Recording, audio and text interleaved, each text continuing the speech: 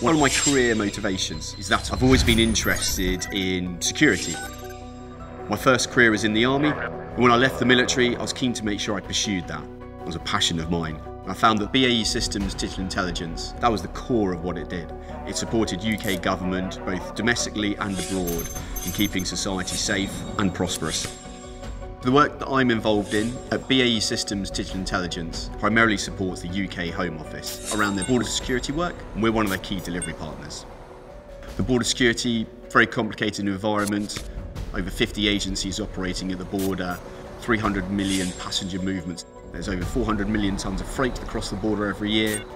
And we help the Home Office make use of all of that information to understand the threat that's coming to the border in as much time in advance as possible.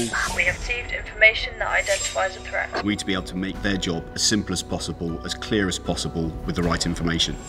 I'm really fortunate to work at BAE Systems Digital Intelligence. The work that we do is always part of clients' key critical missions.